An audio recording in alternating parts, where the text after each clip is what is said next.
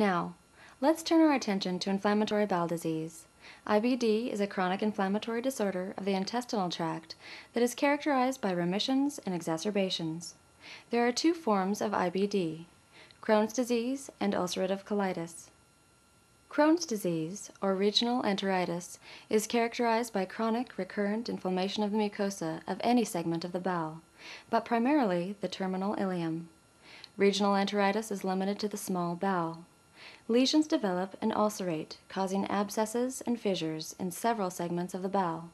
As the disease advances, the bowel wall becomes severely fibrosed, thickened, and narrowed, which will affect the client's nutritional status. With Crohn's disease, the intestinal changes affect the small bowel. What is the client at risk for? Nutritional deficits, since the small bowel is where most of the nutrients are absorbed.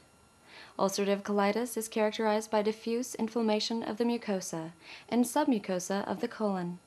The inflammatory process causes thickening and edema of the mucosa of the large intestine and the rectum. Chronic inflammation causes bleeding. Abscesses may form and become necrotic. The client might also have bloody stools. As a result of the chronic inflammation, the colon becomes shorter and narrower due to scarring and fibrosis. The etiology of IBD remains unknown, but researchers have identified some possible risk factors. Infectious agents, viruses or bacteria, an autoimmune reaction, food allergies, heredity, exposure to stressful situations, race. Since IBD is more common among Caucasians than among African Americans or Asians, and ethnic origins, since IBD is more common among Jewish people than among people of Middle European origin. The signs and symptoms of Crohn's disease and ulcerative colitis are similar. Diarrhea. With Crohn's, it can be severe and usually non-bloody. With UC, up to 20 stools a day with blood. Abdominal symptoms. With Crohn's, intermittent abdominal pain, abdominal distension, and flatulence. With UC, abdominal cramping, abdominal distension, and left lower quadrant pain. Fever. With Crohn's, fever is intermittent. With UC, fever develops during acute attacks. Appetite. With both anorexia, nausea, and vomiting. Weight. With Crohn's, severe weight loss. With UC, weight loss is common. Fatigue. With both, there is fatigue. Tenesmus. With Crohn's, it is rare. With UC, it is severe. Nutritional deficiencies. With Crohn's, it is common. With UC, rare. The diagnostic tests for IBD include stool examinations for blood, mucus, and pus, stool cultures for microorganisms, CBC, differential, hematocrit, hemoglobin, barium enema studies, colonoscopy or proctoid sigmoidoscopy, and biopsy of intestinal tissue and cytologic studies. What are the nursing diagnoses for clients who have IBD?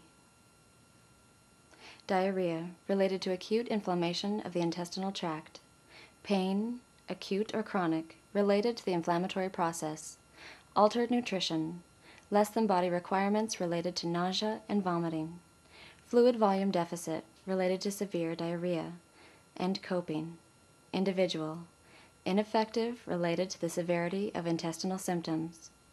IBD is treated with medications, rest, diet, adequate fluids, stress control, and surgery.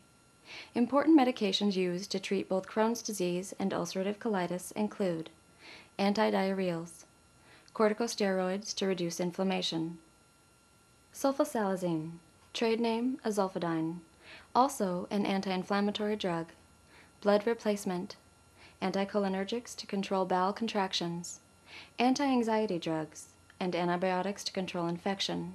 Clients who are very ill with IBD should receive IV fluids and possibly total parenteral nutrition, TPN, to allow the bowel to rest and to improve nutritional status. Also, it is important to measure and record the amount, color, frequency, and consistency of stools. Remember to assess intake and output and hydration status. Cleanse the skin around the anal area if it has been irritated by contact with diarrheal stool.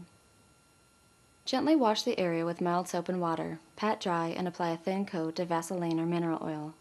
Because dietary and lifestyle changes are very important, instruct clients who have IBD to plan rest periods.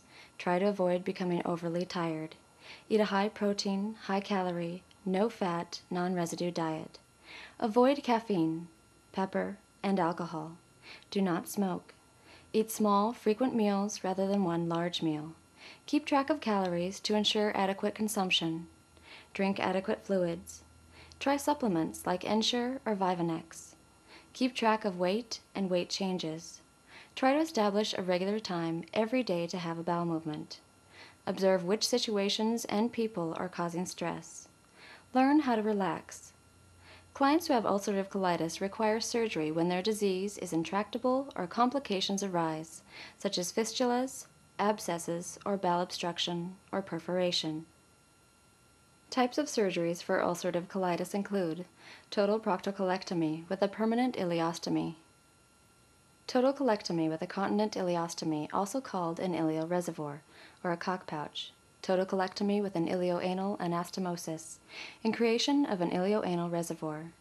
Some clients with Crohn's disease may require a colostomy or ileostomy to improve their quality of life.